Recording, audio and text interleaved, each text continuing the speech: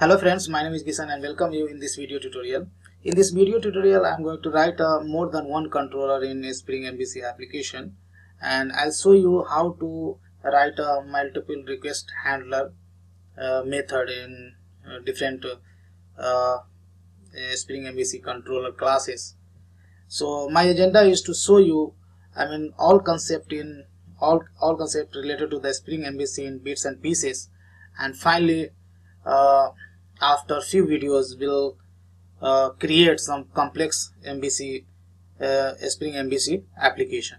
So let's go ahead and create a web-based application. So right click over here and select the option is called dynamic web-based project, and I would say project name multi-controller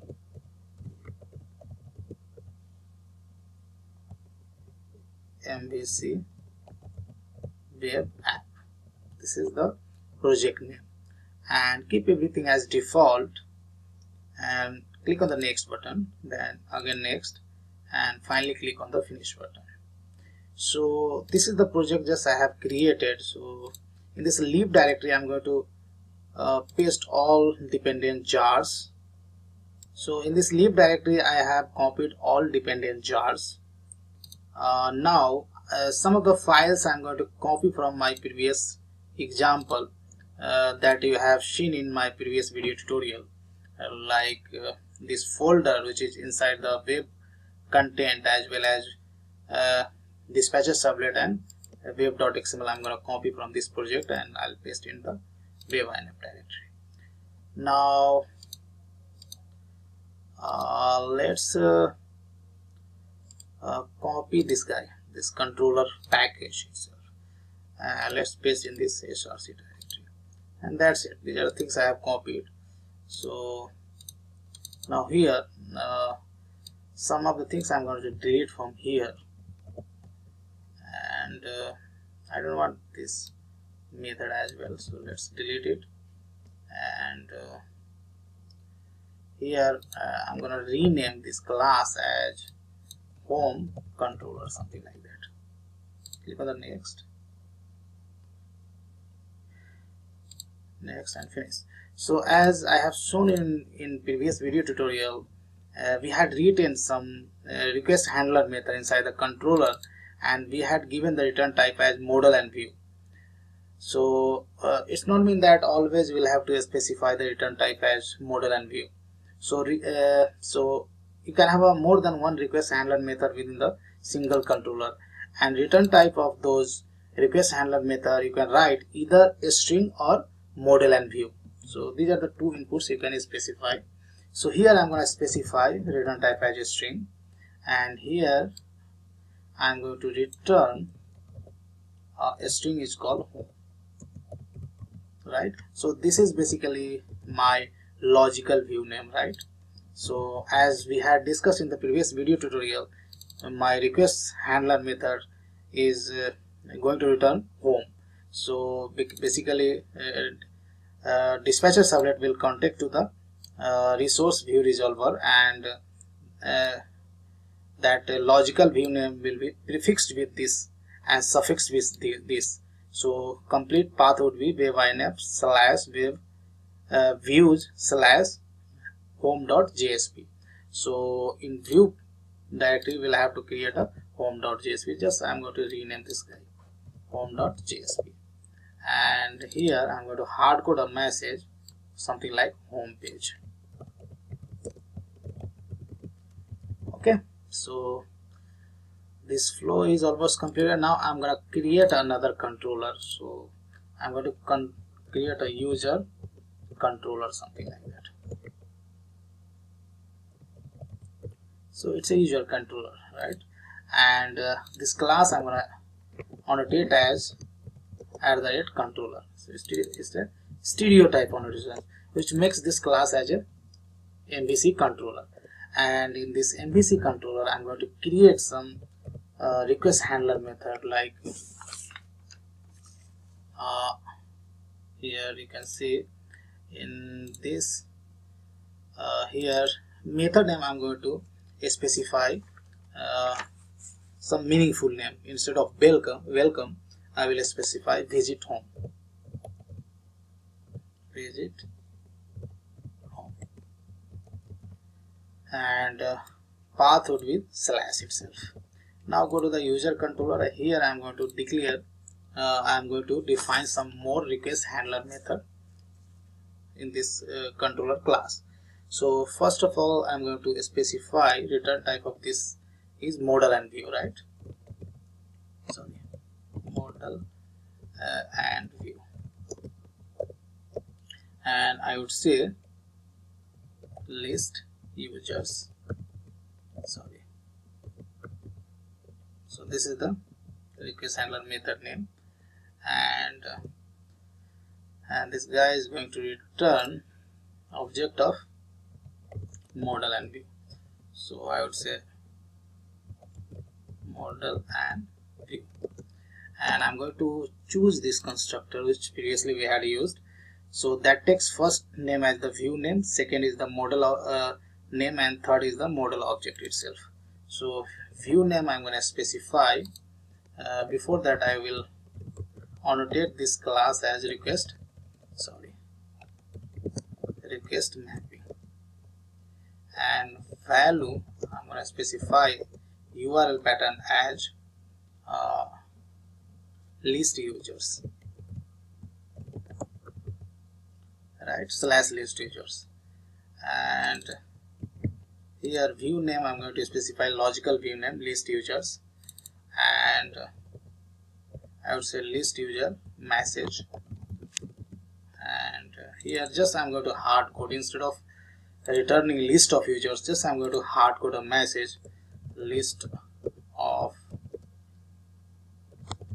users returned,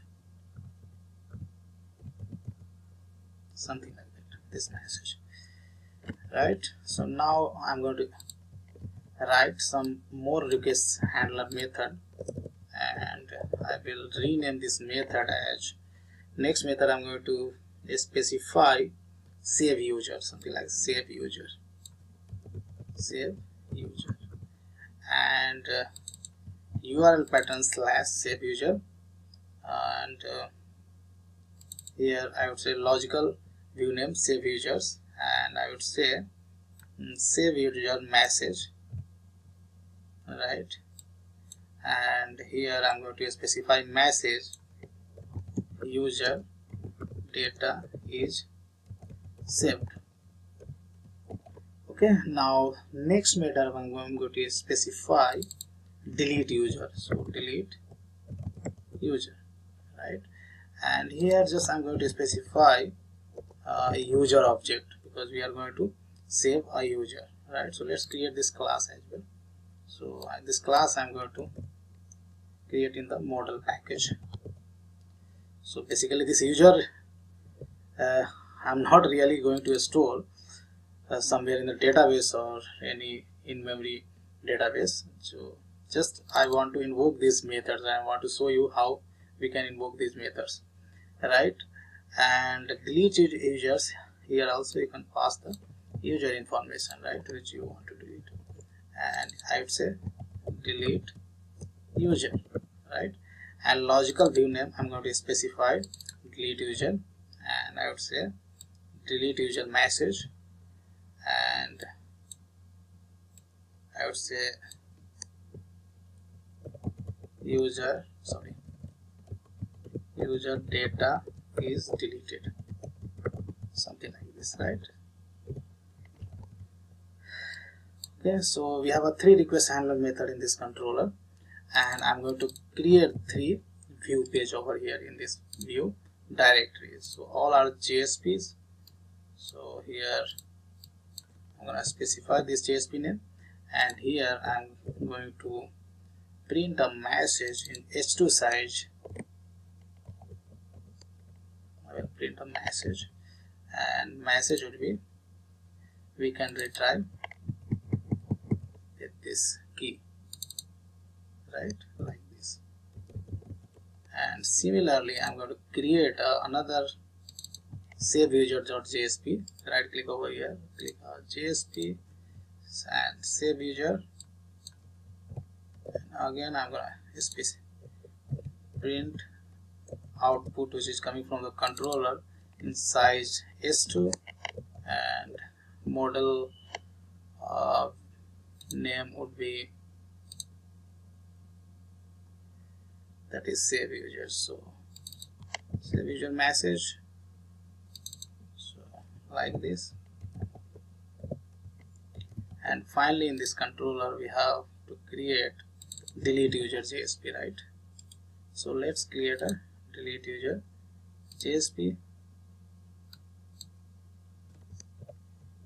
and here I'm going to print a message which is coming from the controller in size of S2 itself, and model object name we can get it from here, and that is nothing but the delete user message, and that I'm going to print it over here and close all files. So we have a 4 JSPs file, one model class and 2 controller, right? So almost we are good to go now. And this file already I had explained you, this is not required because service class we had deleted. So these things already I explained in previous video tutorial. And web.xml, basically we have an entry of dispatcher servlet which works as a controller in Spring MVC. Now let's run this project and see what output. So once we'll run this project, then first of all this home controller, this method will be invoked, right? So who is having the URL pattern as slash, and home.jsp will be forwarded to the client. So we'll see this message, right? So home.jsp would be forwarded to the client. So let's run this application and see.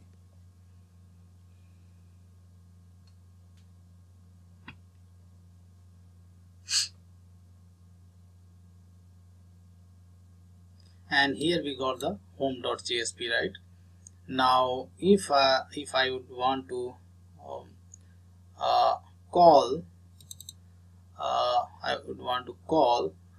users request handler method, then we can call like this slash users, right? If you press enter, then URL pattern would be slash list users, and HTTP method would be get. If we do not specify any HTTP method, then that would be the get. So this will return this model and view object. So this is our logical view name. So physical view name will be list users.jsp, and we are storing this message in this key, right? That is model name, and that we are trying to print by retrieving the JSP specification language, which is we are trying to print it over here. So let's press enter and see what output we are getting, and here we got the list of user return. Similarly, if you want to invoke save users, then let's see. So instead of slash list users, we have to invoke save users, right? And here we get the user data is saved. And similarly, one more request handler method we have, which is having the URL pattern delete user, and we can invoke this method as well by slash delete user, and we get the output from this method, right? So basically I mean concept which are related to the Spring MVC, just trying to we learn in the bits and pieces, right? So that in future video tutorials we can create some complex application. And I would expect so after covering all basic concept in Spring framework, if I create some complex application, then you would have I mean all basic concept, so that you can learn those things very easily, right? So in this video tutorial I have shown you how to write a multiple controller, and if you want to write a multiple request handler method with some certain URL patterns and request method. In this video I have seen all request handler method is we are calling by HTTP method get itself. So that's it I have in this video tutorial. So thanks for watching this video, and this code I am going to put on the GitHub, and GitHub location I will specify in the video description itself. So thanks for watching this video, and see you in next video tutorial.